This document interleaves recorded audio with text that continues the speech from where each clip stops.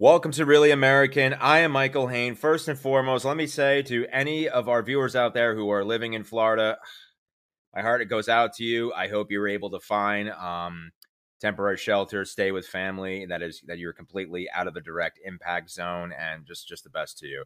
I had to experience something not probably like this, but in 2012 in my state with Superstorm Sandy. Anyway, speaking of which, it's a good thing that we removed climate change from textbooks. That was very effective. That's how we combated all this, right? Yeah. And I hate to break it to you, MAGA, but Joe Biden, he's not controlling the weather from his basement. I don't even think he is controlling the thermostat down there. I think he has somebody that does that for him. That's what I can never quite understand. I mean, there's a lot I don't understand about MAGA, but foremost is the massive contradiction that is your belief system. Because on one hand, don't you believe that government is completely incompetent, incapable of anything, is not able to successfully pull anything off? And yet, Sleepy Joe's controlling the weather from his basement. And the government is somehow responsible for every major occurrence that's going on. Gun shootings, everything. They've been able to pay off crisis actors, everything like that. So you have to pick one, MAGA. You have to stick to an insane conspiracy theory. You're just all over the map. Anyway, when it comes to this hurricane, and when it comes to hurricanes in general, President Biden has been completely on top of it. He has been distributing funds. He did so following Helene.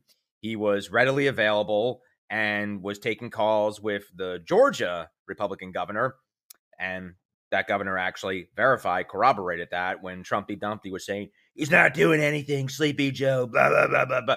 But he actually had it. When he calls election officials in Georgia, Trumpy Dumpty, it's to actually assist the constituents there. It isn't to convince them to steal votes and, undermine an election. Take note of that. Anyhow, conservatives, namely MAGA conservatives and Fox News, has been trying to find anything with which to go after Biden, to act as though that him and Kamala Harris aren't doing anything with this hurricane. Now, Fox News is the place, will always be the place of your angry, uninformed, racist uncle to get his daily digest of hate and manufactured outrage over nothingness that will actually not better him economically. It will always be that. However, amid all that white mediocrity and bad bleach blonde harpies, there exists a breath of fresh air, and that breath of fresh air is this woman, Jessica Tarlov. I don't know how she manages to do it.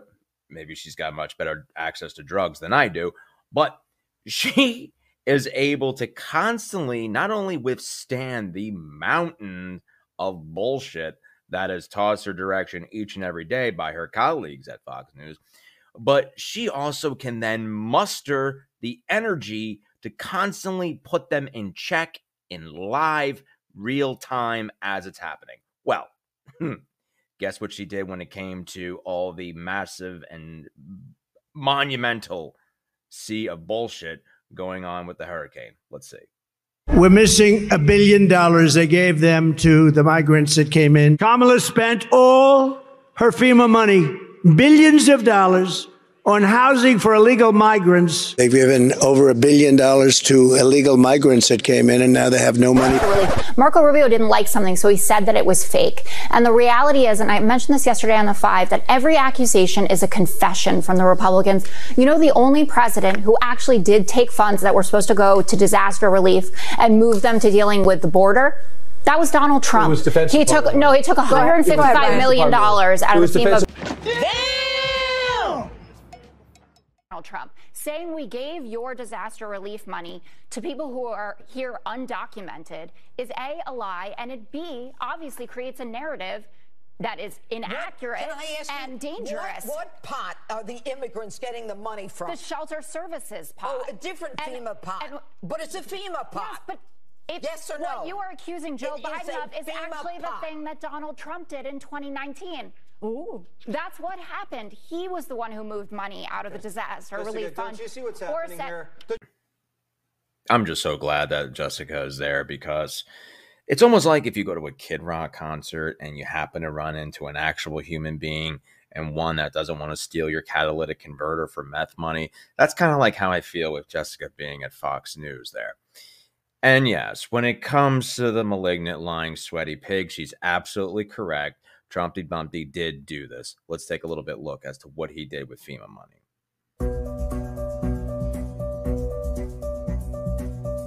We have seen forecasts that we could see a really severe hurricane season. Is FEMA and the federal government prepared to meet the needs of some of these potential disasters? You're saying FEMA and the federal government? Yeah, they're here right now. FEMA's here right now.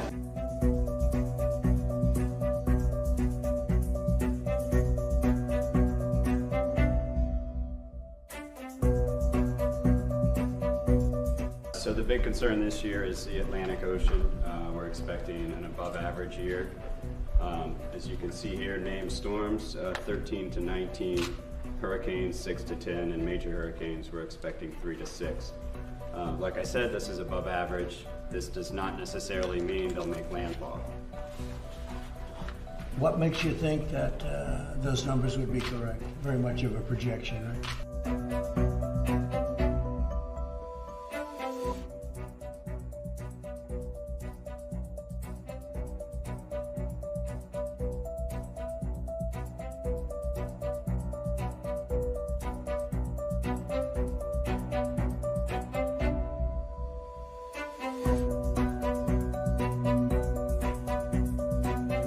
Now, obviously, Trump doesn't read, nor does he understand history. Obviously, somebody sinister behind the scenes, a Goebbels-like creepo, like that Stephen Miller kind of dude, that reptile behind the scenes are saying this to him.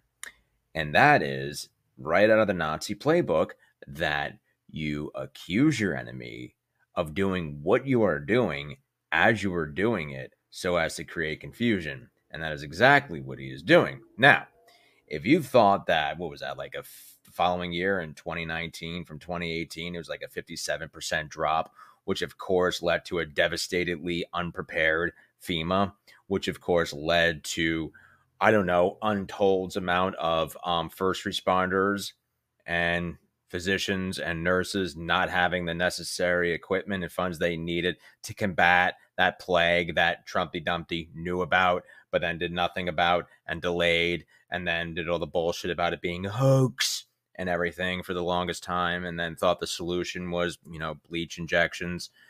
So if you thought that was bad, well, Project 2025, well, now that is going to essentially gut FEMA as we know it.